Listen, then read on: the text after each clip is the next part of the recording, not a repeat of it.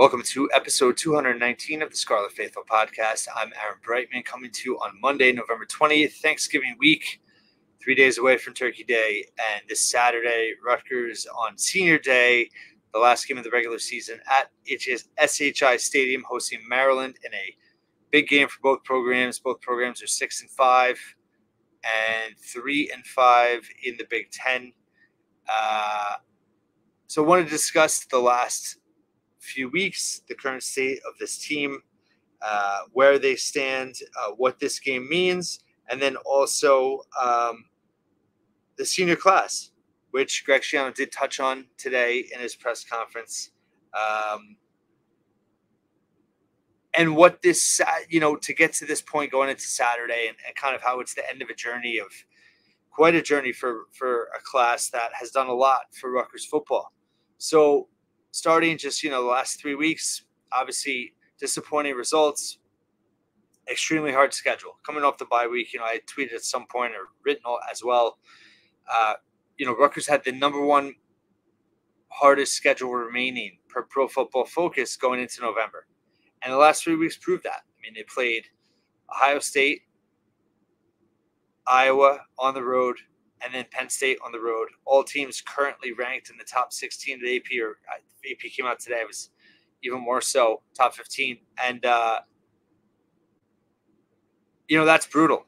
And Rutgers represented really well against Ohio State. They probably had their worst game of the season at Iowa.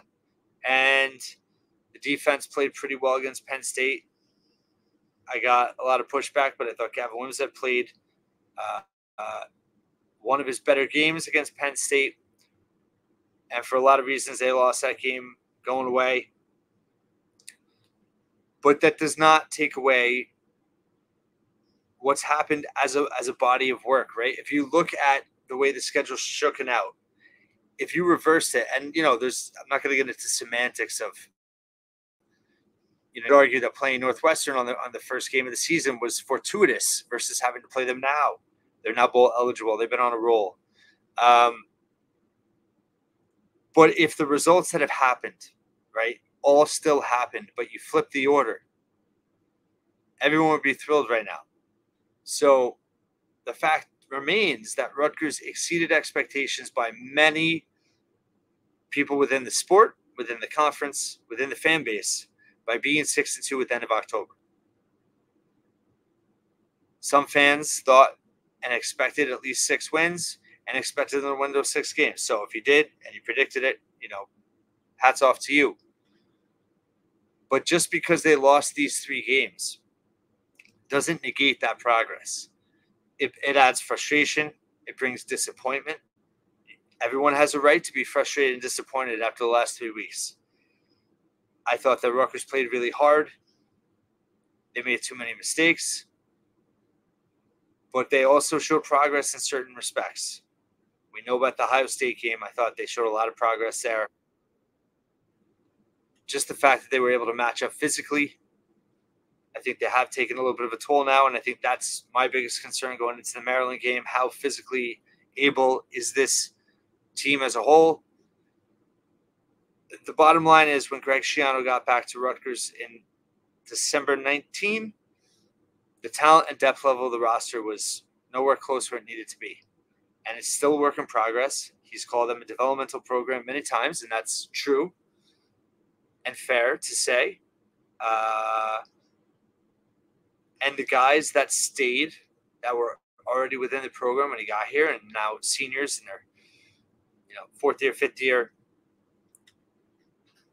they've done a lot. And I think that progress, while you can have frustration and disappointment based on the last 3 weeks, that can't take away from what those seniors have meant to the program and what this team can accomplish still this season. If you win on Saturday against Maryland, right, you finish ahead of them in the Big Ten East standings. You finish in 4th place. You finish with a winning record overall, and you finish with the most Big Ten wins you've ever had as a program since joining the league in 2014, which would be 4. They're 3-5 right now in the league. That's what they were in 2014 when it was just an 8-game schedule. They've won 3 games 2 other times before the season. Saturday's huge. It's a huge statement. And for any other reason than just wanting a senior class to go out on top in their last regular season game, their last home game, to do it against Maryland and to make history for the program would be very sweet to see, and something that obviously all Rutgers fans are rooting for. Shiano, talked about Maya Nahanatu, Deion Jennings, Johnny Langan. I have both of those guys on the podcast recently. You could watch those and listen to those about, all the things they've said about the program. Mayan came on right before the season. Johnny came on after the bye week or during the bye week.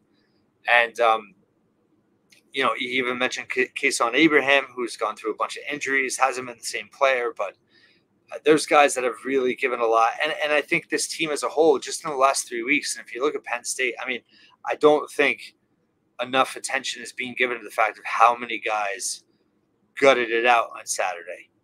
And people will say, oh, well, you're making excuses for them. Well, it's if you want to call that an excuse, fine, but it's a fact, right? If you ever played sports, it's just a factor.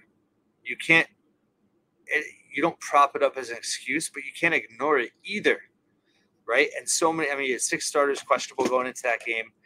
You had a lot of guys who left that game. You had a lot of guys that stuck it out.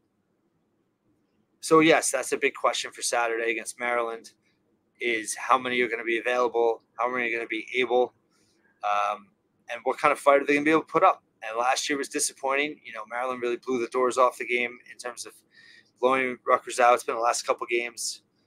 They beat Maryland in Shiano's first season back, and the Maryland team was really beat up in injuries that year.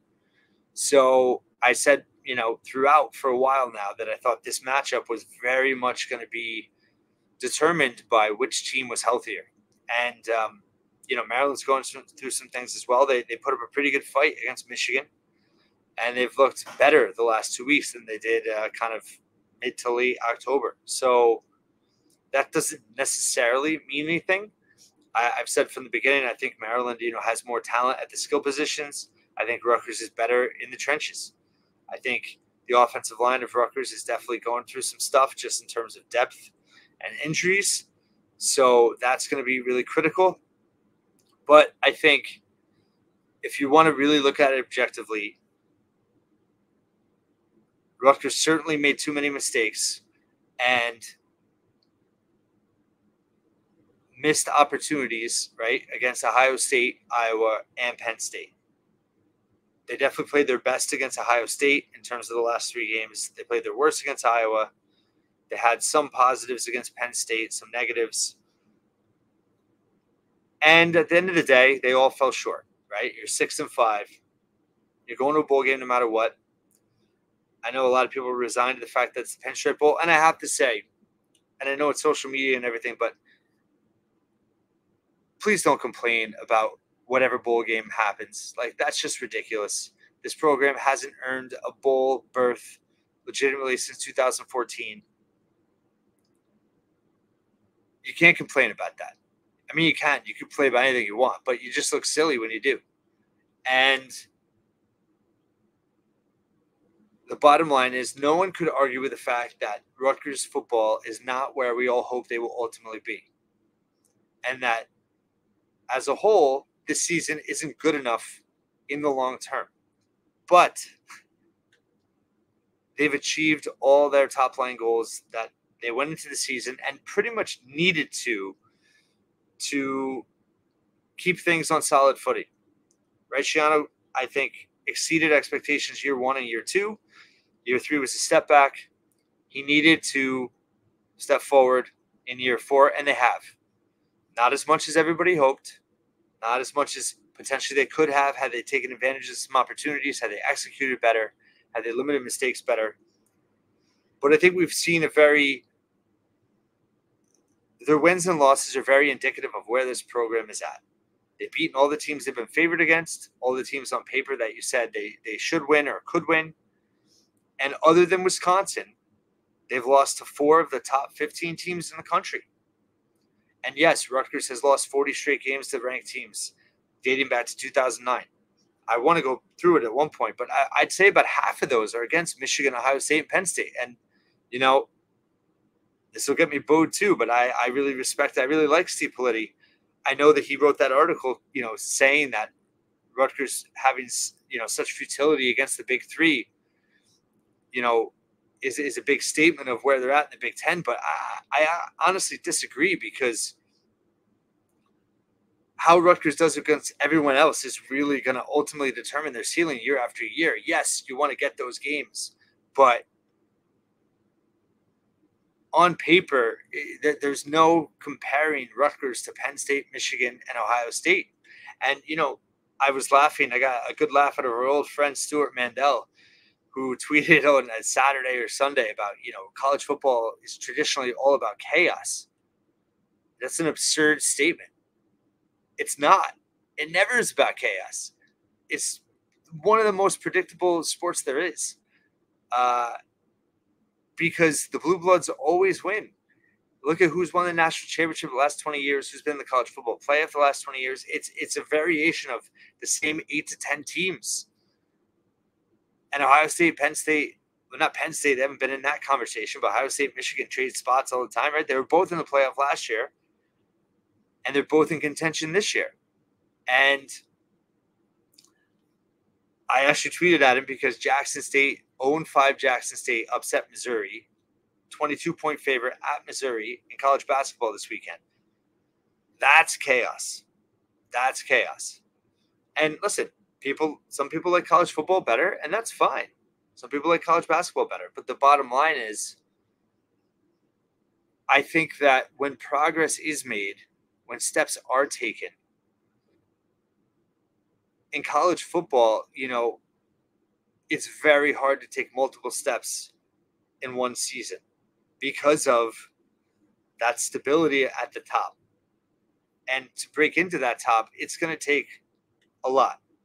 So for me, Rutgers, if half of those ranked wins over the last 15, 13, 14 years are against Michigan, Ohio State, and Penn State, that doesn't really bother me as much. Yes, they've had opportunities to win, and they beat Michigan once, but it's the ranked losses against teams that you figure are programs that you hope that Rutgers is better than, right? And Iowa was an example, but in hindsight, looking at Iowa, they don't get enough credit as a program and the consistency they've had as a winner and how they do it and how tough they are.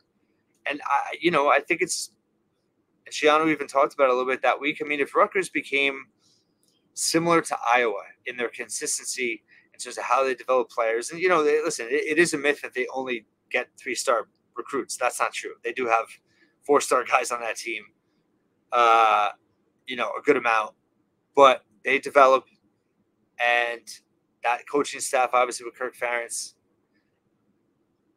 So yeah, if Rutgers became Iowa of the Big Ten on the East Coast, no longer East and West, of course, but yeah, that would be amazing. So I think it's all in context, all in perspective.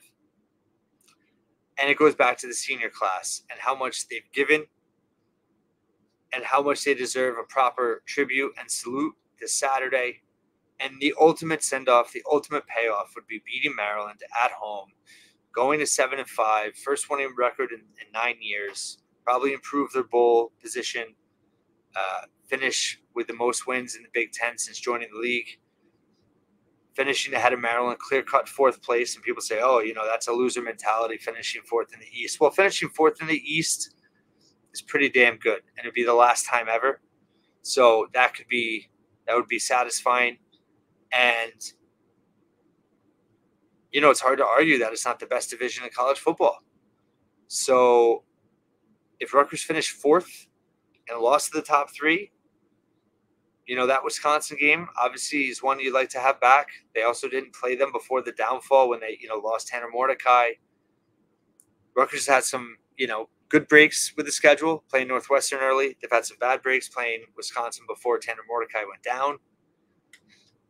But it's all relative. It all shakes out. At the end of the day, I think this team is what it is. They beat all the teams they were favored against. They lost all the teams that were underdogs. That's kind of where this program is.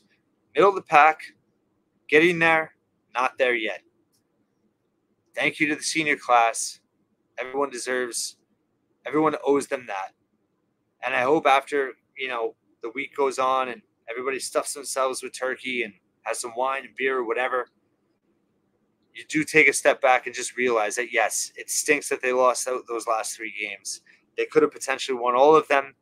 It would have made this season. It would have made the decade. It would have made everything. Didn't happen. But there's still a lot of positives happening. The recruiting class is ticking upward. And it's time to give thanks this week. It's Thanksgiving, but it's time to give thanks to the senior class. And just the fact that, they all bought in to what Shiano was pitching, and they believed. And think about all the senior classes recently that had, a lot of good players, a lot of great character, men of character that weren't able to accomplish this. This is for them as well. I think back to, JPO and Darius Hamilton and how their careers ended. And unfortunately, those teams weren't good on the end of their careers. And it was sad. It was sad. And this should be a happy occasion. And even if they lose on Saturday, yes, be frustrated, be upset, be disappointed. That's progress in and of itself as well. And then you have the bowl game with a chance to get healthy for a month and establish a winning season for the first time in 9 years. So those are my thoughts on this team, on the senior class, on what's happened the last month. It's progress that everybody's upset and pissed off. It is, because in the past, a lot of people would have checked out. There would have been indifference. There's nothing worse than indifference when you're rooting for your team, your school, because that means bad things are happening. There's no hope. There's legitimate hope now, and we've all been disappointed because we thought more success was going to happen this year. It didn't happen. That's college football. But this program is positioned for more success moving forward, and it's about Maryland this Saturday. And it's going to be a really good game, I think. We'll have plenty more. I'm previewing the game. I'll have David Anderson here to do that with me. And as always, thank you for listening and watching to the Scarlet Faithful podcast.